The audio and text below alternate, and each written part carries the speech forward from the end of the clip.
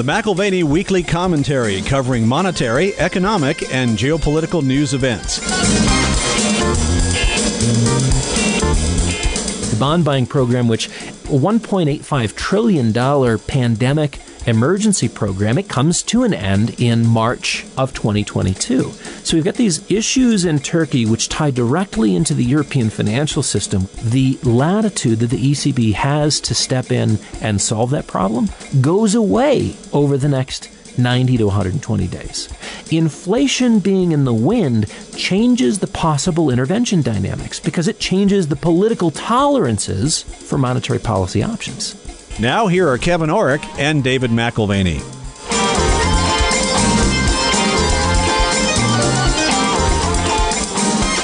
Welcome to the McAlvany Weekly Commentary. I'm Kevin Orrick along with David McAlvany. I was listening to the Harold James interview again, and I was just really struck with something, Dave, that we've talked about for a long time, and that is centralization, sort of managing future history in a centralized way, or what we would call free market, which is decentralization and discovering history as it goes forward. So the difference between managing future history and discovering future history seems to be what it all boils down to. And I'm looking at the markets right now, you know, the amazing volatility that we saw last week when the Omicron was announced, you know, and now we've got this new fear worldwide. And my question is, how much of it is centralized, managed future history, and how much of this is being discovered as we go? That's what the market's trying to figure out. So we had a tough week for most commodities. Palladium was off 14% last week. Platinum almost 8%. Silver nearly 7%. Gold over 3.5%. Oil got clobbered, down 10%. And so that's what we were seeing is the market saying, wait a minute, if there's going to be a major imposition and a return to shutdowns and lockdowns, we know what that looks like, and we know what the implications are. Interestingly, copper was the relative winner. It only gave up 2.7%. And natural gas was up 7.5%. And, it flipped and has given up twice that much since then, down 18% off of its peak. Well, and so we talk about discovering future history versus managing future history. Volatility seems to be a good measure of shocking discovery. That's right. It's a surprise, and somebody was caught on the wrong foot. If you look at VIX, the difference between puts and calls, the VIX was soaring higher last week. By the end of the week, it had increased 50%, wow. Signaling a large swath of investors caught on the wrong foot. And what that means is that everybody's been pressing forward with their quote-unquote risk-on positions coming into the end of the year. And they've got positive seasonality. That's typical here at the end of the year. And they weren't prepared for Omicron. Isn't it interesting that it's called Omicron? You know, my hobby is astronomy. One of my hobbies is astronomy. And I thought, one of these days I'm going to sit down and really learn the Greek alphabet because the stars are, they use the Greek alphabet. I never really mastered that, but I did notice there was a strange leap of a couple of letters in the Greek alphabet in the naming of Omicron. Well, there's a strange leap. There's also an addition of a few letters too.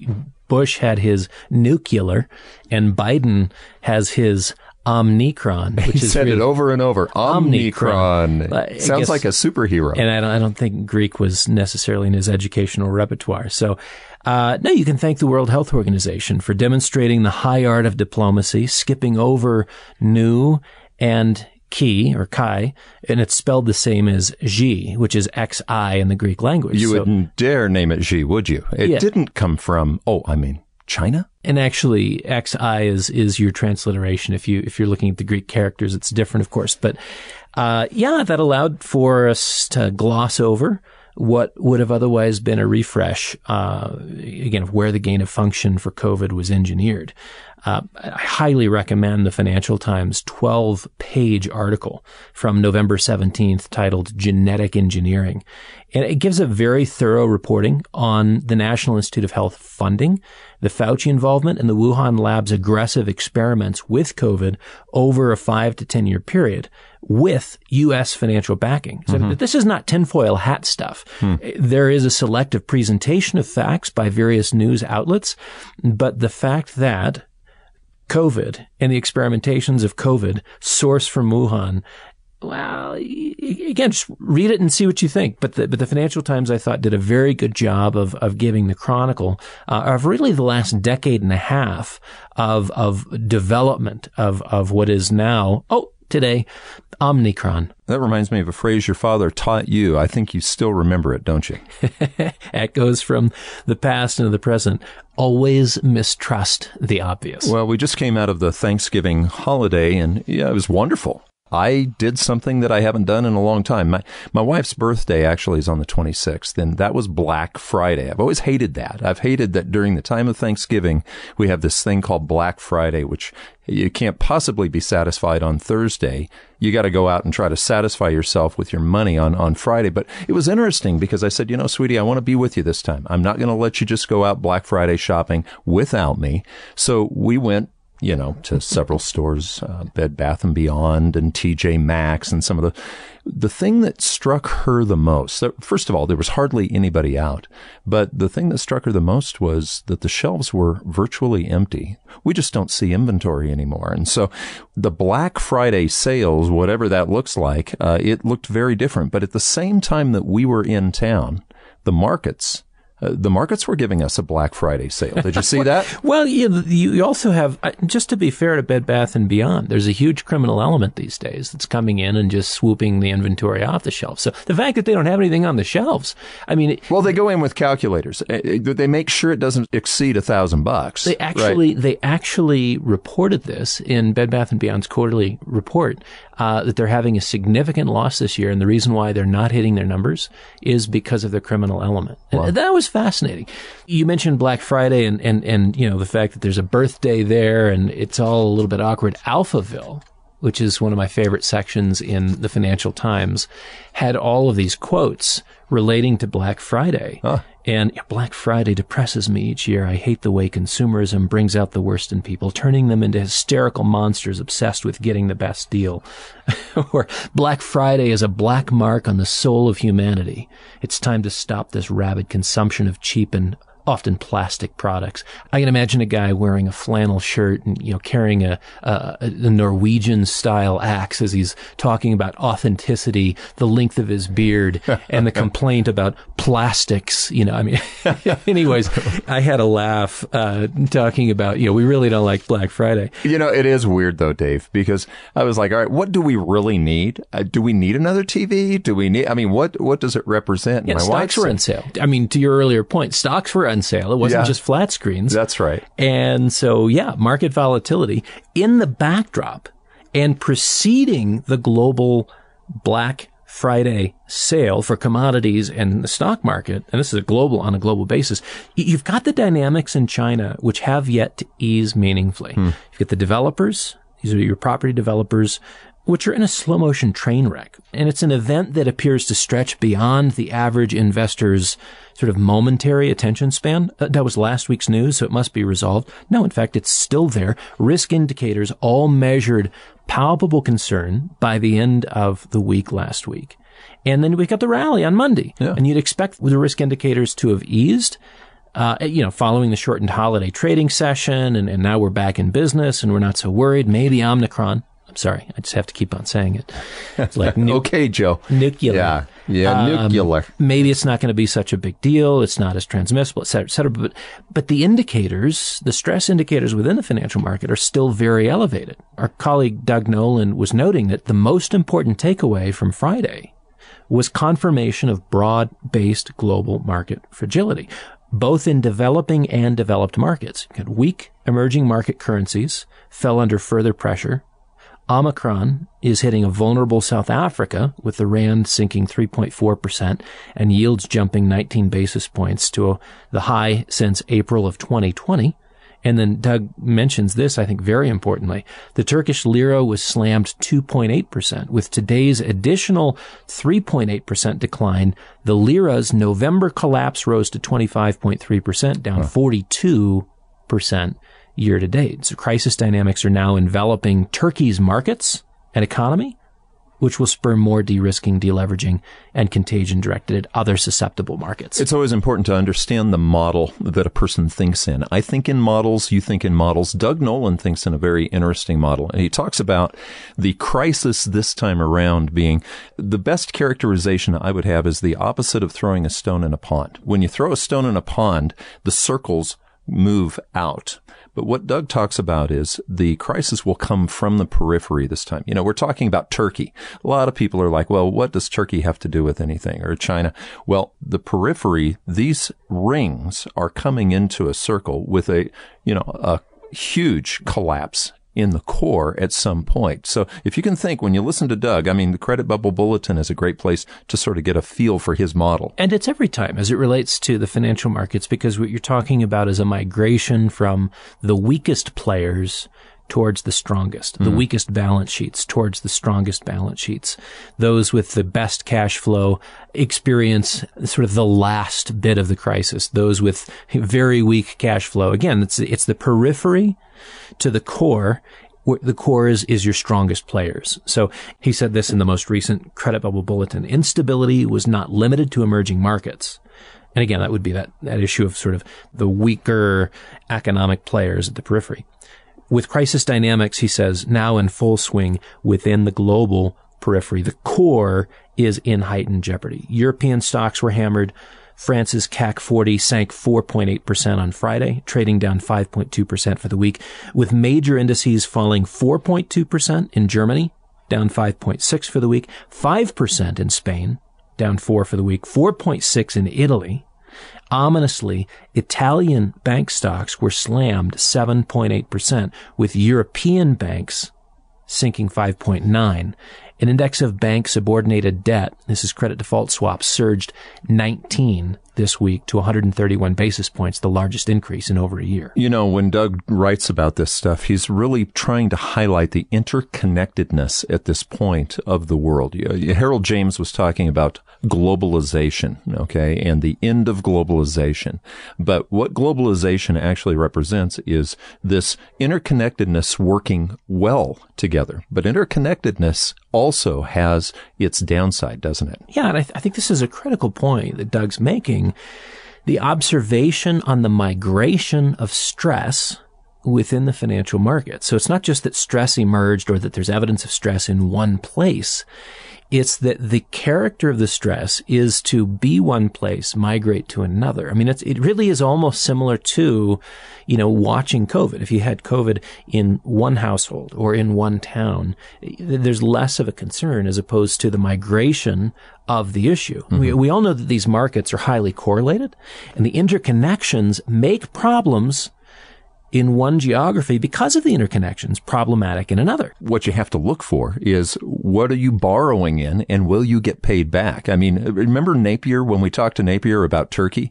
They borrowed poorly. Right. And so coming back to that comment from Doug Nolan on Turkey, we did the entire podcast with Napier highlighting the original sin in the Turkish debt markets. That is, they were denominating their debt not in lira, but in dollars and in euros.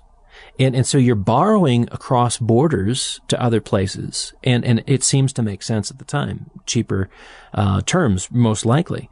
But now you get a 42% decline in the lira year to date, raises the risk of default dramatically as the hurdle of payback rises in proportion to the currency decline. And if we're defining terms, which we've been trying to do here the last few weeks, the risk of default, what you're talking about is inflation. Well, I mean, it could look like a couple of different things. Inflation is one option of default. That's sort of the quiet version of default.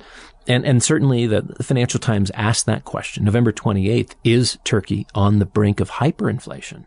You've got official inflation statistics, which are now past 20%.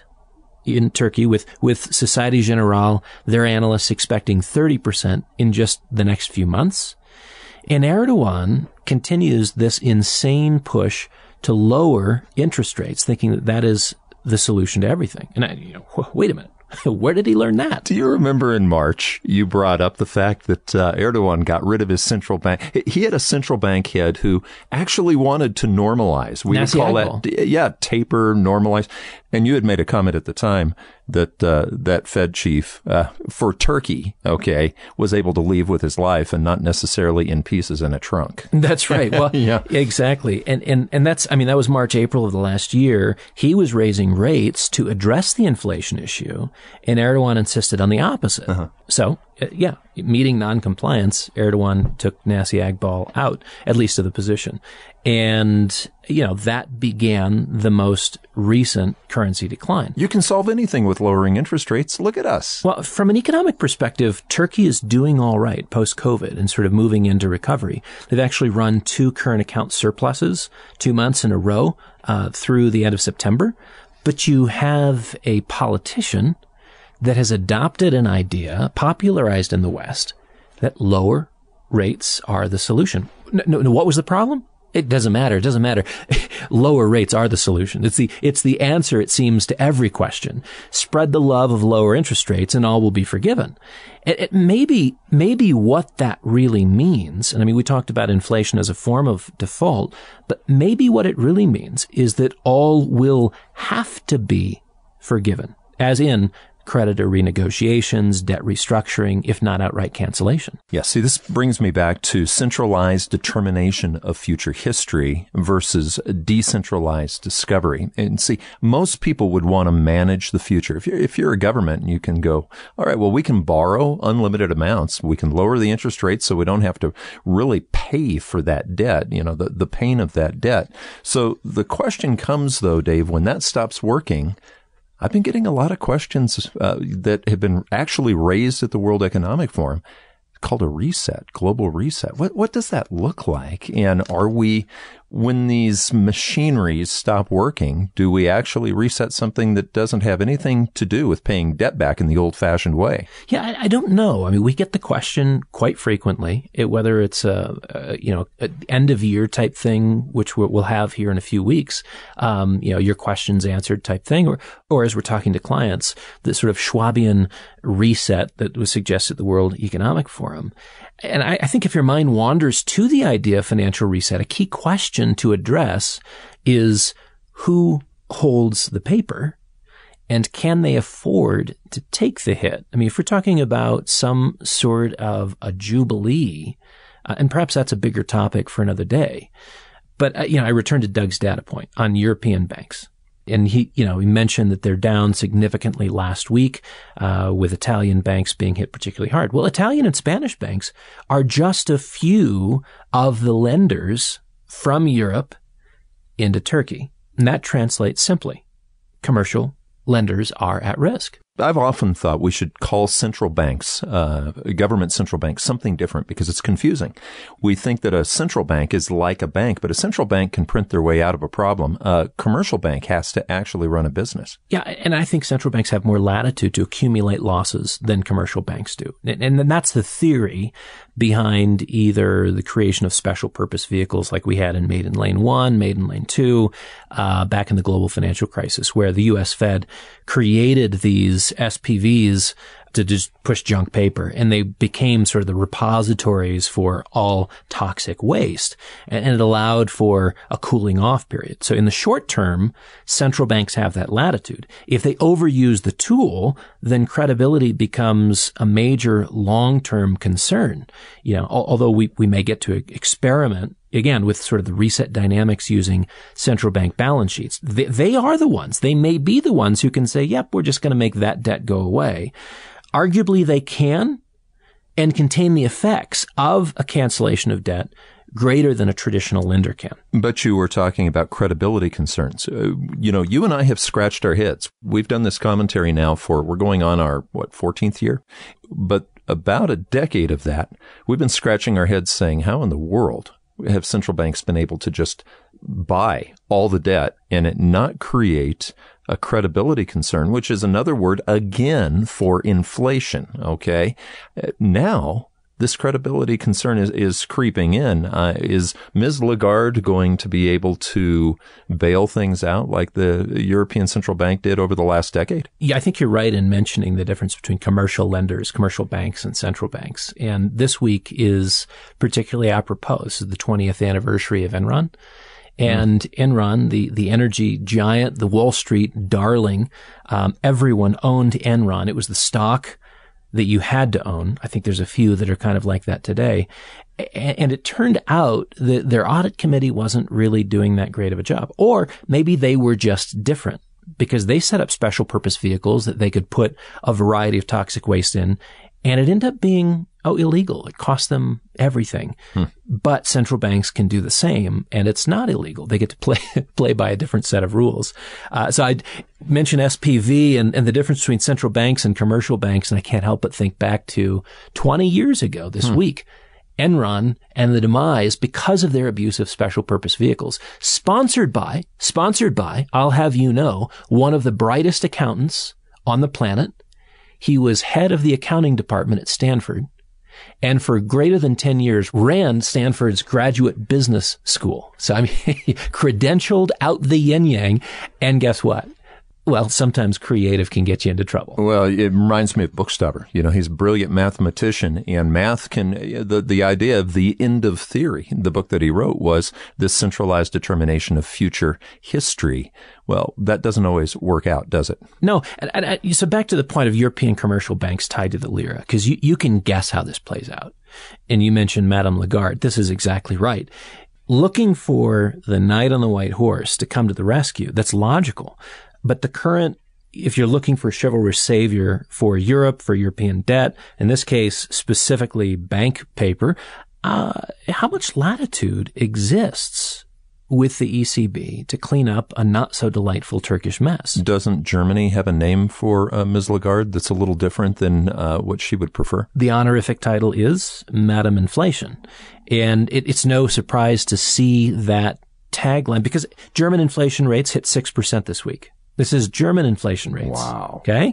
How comfortable will the member countries within the European Union continue to be with bailouts and the varieties of QE that are already in play? And you could argue they're needed to keep the European financial edifice stable. Germany's got 6% inflation and they still have negative rates on their boons, don't they? Oh, just 2 weeks ago, we went negative all the way out to the 30-year. So their entire yield curve was negative in nominal terms.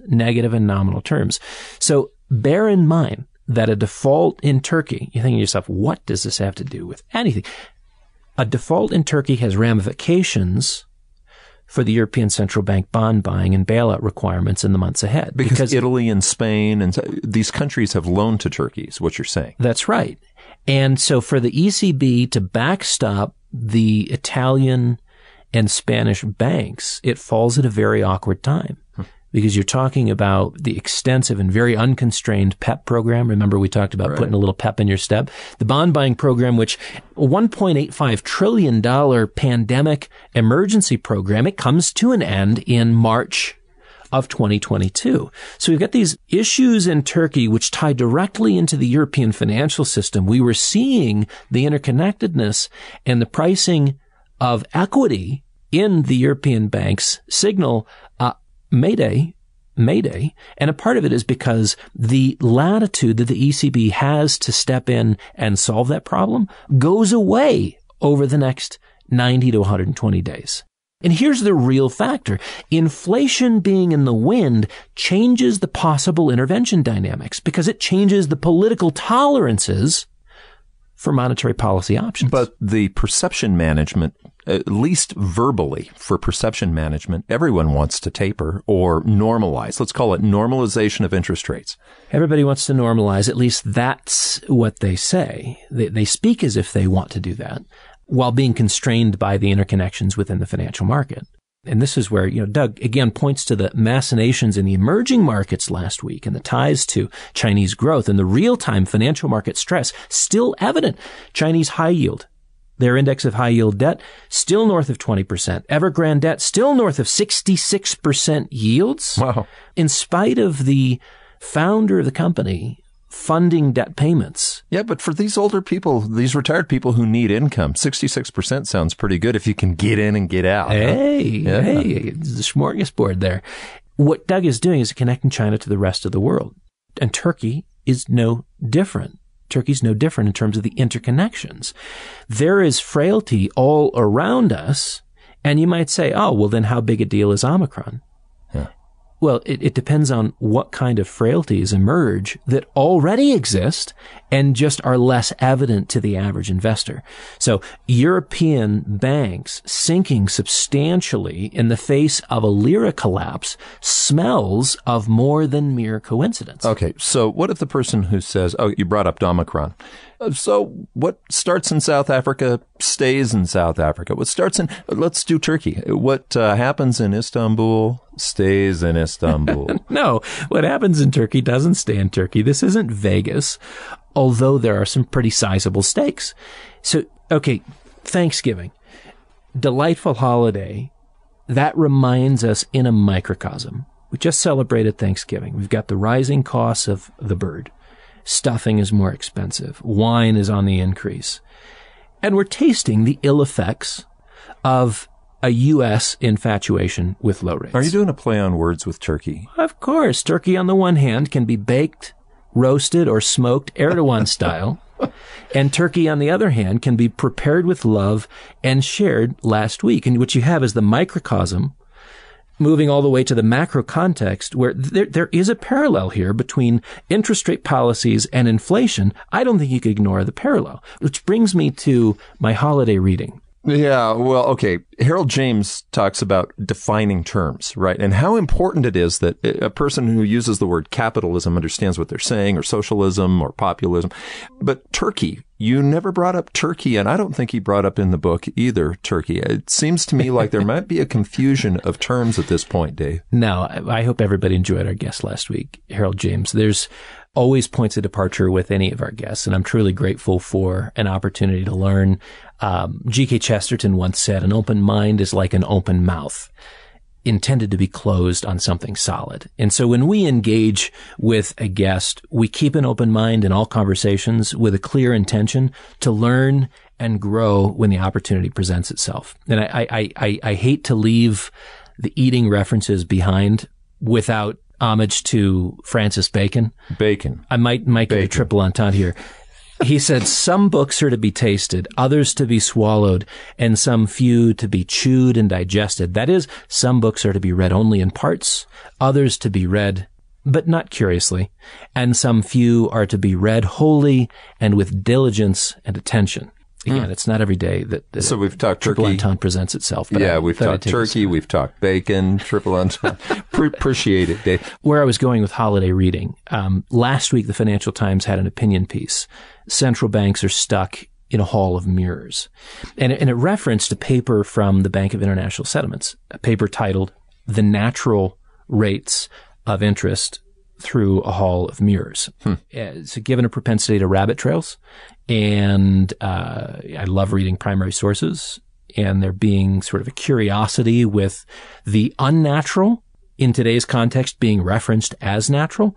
Of course, I had to read the paper. Okay, so this goes back to what I was talking about, centralized determination of future history. We can confuse ourselves when we're starting to actually manipulate the narrative going forward, thinking that we're reacting to actual history, right? Yeah. Actual things happening, not things that we're causing based on perception. Yeah, in the context of economists and econometricians, the natural rate is not what you think it means. The natural rate is the rate that optimizes full employment and stable inflation. So that's managed. They believe that it's discovered, and you have to observe to discover it.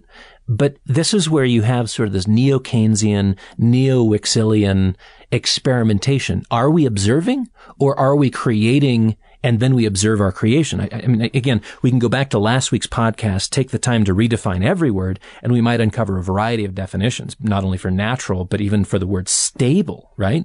But here's where, because I mean, what is stable inflation? Is stable a constant 5%? Yeah. Or is stable 0? It should be 0, but right. Yeah, right. So suffice it to say, R star is this other sort of shorthand reference to the natural rate. And you could almost substitute, this is not precise, you could almost substitute it rate star. Think of the North Star. Think of all policy choices and the navigation towards a policy decision being based on your North Star. That is the natural rate. The natural rate. Right. So the natural rate has been experimented with in recent years, and they're trying to determine optimal economic outcomes by determining the rates market. So for our vintage listeners, this goes back to conversations that we've had, you and I have had, that bring in Michael Woodford's book, Interest and Prices. The subtitle is Foundations for a Theory of Monetary Policy. And what he does is he takes Knut Wicksel's ideas of the natural rate and says, instead of sort of the process of discovery, there's a little bit more proactivity. To your point, Kevin, these things can be managed. Mm-hmm. We will determine the natural rate versus discover the natural rate. And this has huge implications. And we're living with those implications today, surrounded by innumerable bubbles. Yeah. So back to the paper. The authors conclude that central banks and the private sector end up perceiving, actually misperceiving, the macroeconomic effects of their own actions. They misperceive their own actions as genuine information. Wow. And in that sense, they're staring into a hall of mirrors. So to quote the Financial Times, which did a great job summarizing this, by staring at the reflections of their own policies of the recent past, the central banks have kept official rates too low for too long, and their communication of their expectations has depressed long-term savings and investment in the private sector. You know what it reminds me of? When an animal sees its reflection in a mirror, to watch the reaction, sometimes the animal thinks it's a completely different animal. A cat, what have you. But the truth of the matter is they're creating the reflection themselves. How do you make a decision based on that if you're central banking? Right. So they're staring into a hall of mirrors, and they're confused by which reflection is reality, and they're making decisions based on what they believe is genuine information, when all they're really doing is watching themselves. Like, oh, this is significant action. Wait a minute, that was the action that you just took. Yeah. Wow. And you're going to change your decisions on the basis of what you just observed, which is supposed to be genuine information. A dog in a mirror. Who are you growling at? Who are you growling at? In its place, the Financial Times piece says, is unproductive activity what we would call, Kevin, malinvestment or excessive speculation. Uh-huh. So you may say to yourself, that is a shockingly obvious conclusion to come to. Yeah, so if you're going to manage interest rates to a low level and it creates malinvestment, on the other hand, you could say, well, you're responsible for the behaviors which follow, right?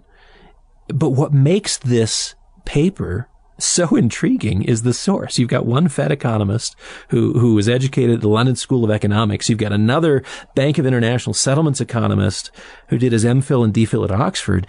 And they point out awkwardly, I'd say here, to the institutions they work for.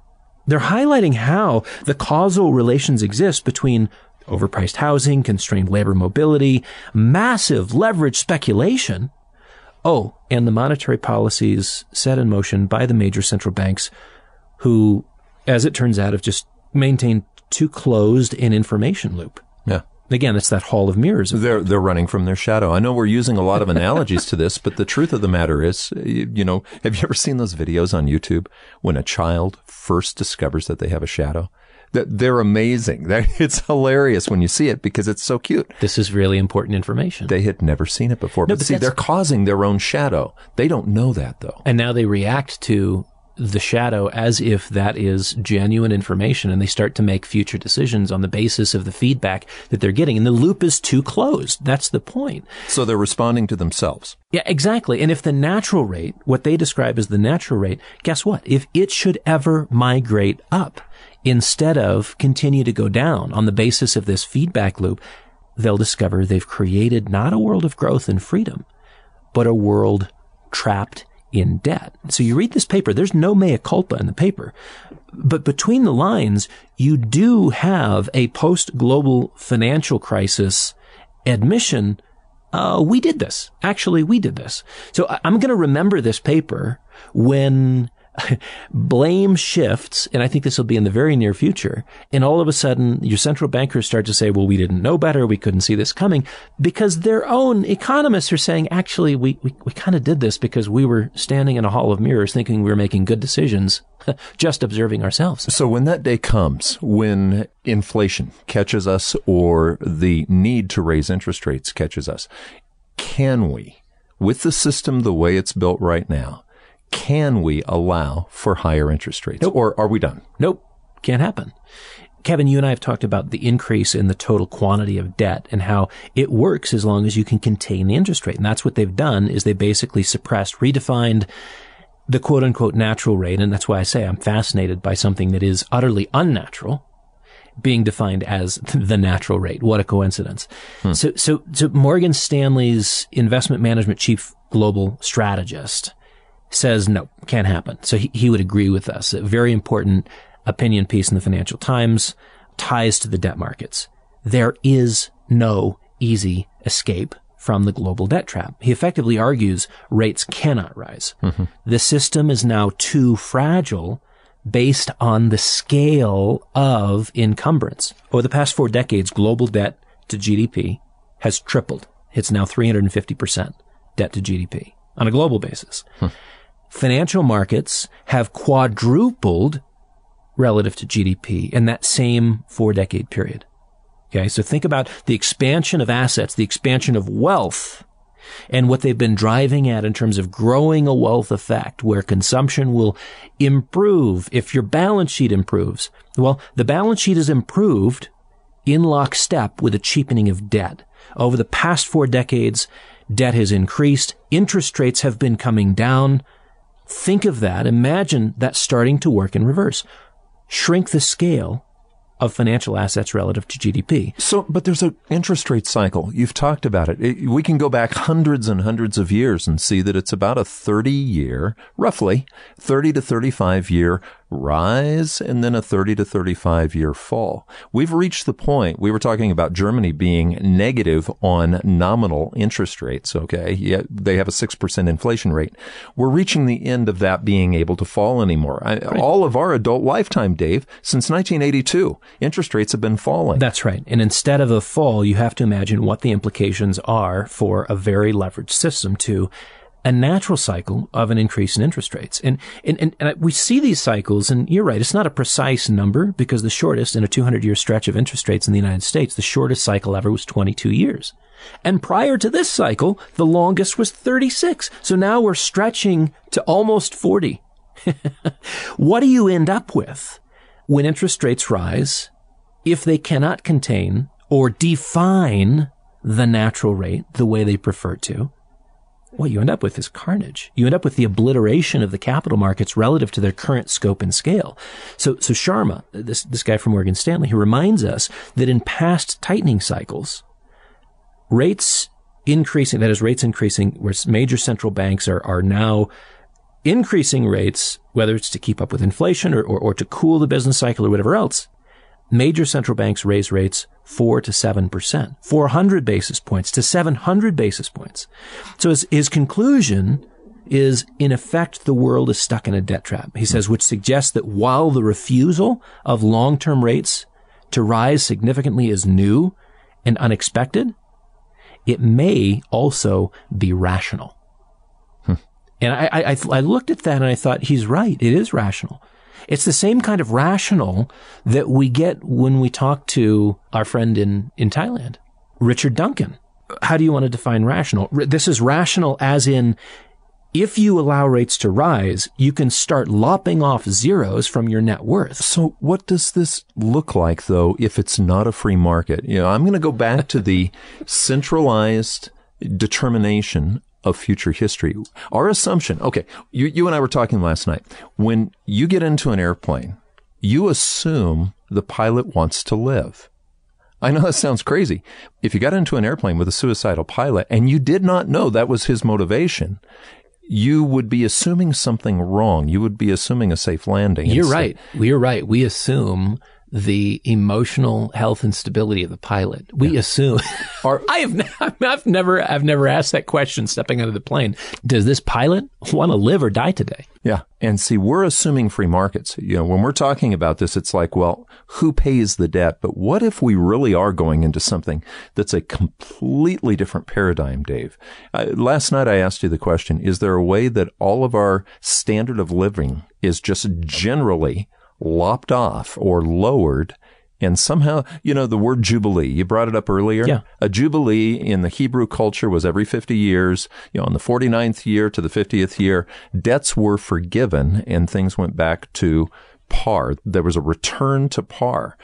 Is there a worldwide jubilee coming, and what's the cost of that? Sharma argues essentially, he doesn't suggest that that has to happen, but it suggests that the markets are rational for looking at and saying that interest rates cannot rise. We're actually comfortable if they don't rise, and we're willing to take the penalty of what is known as financial repression, where inflation is now getting above your rate of interest. You know, the rate of inflation is above the rate of interest. He's saying we'll take that loss over the lopping off of zeros, the consequences of repricing of all assets on a normal basis. But we're dealing with sort of a bound problem.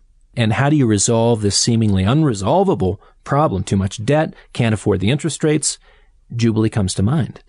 Change the desired outcomes, operate on less purely economic terms, right? Where the decision to reset is a political decision. It's a social decision.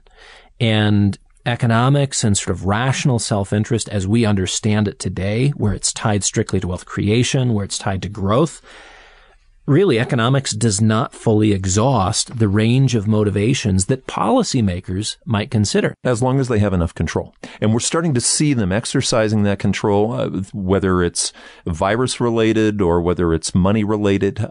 We're starting to see centralized determination.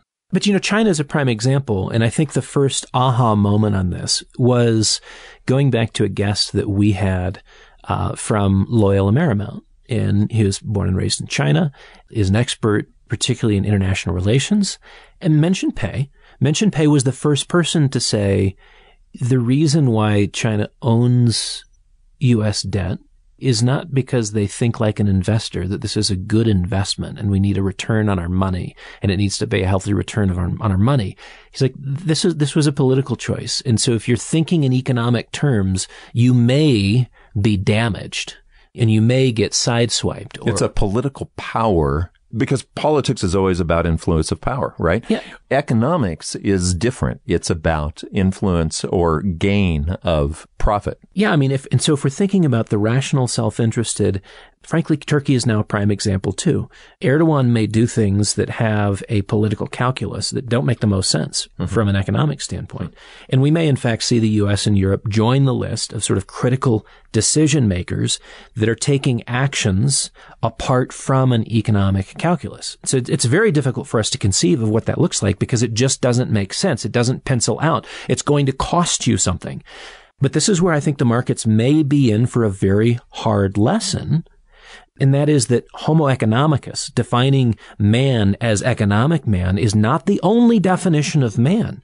And when economic rationalizing and calculating fades, that's when brute power and force reemerges, I suspect. I remember you saying something years ago, Dave, that actually an easy solution to the problem would be a dictator. We don't want one, but a dictator with enough power can actually solve a problem initially. This is what we saw all through the 20th century with Hitler, Mussolini.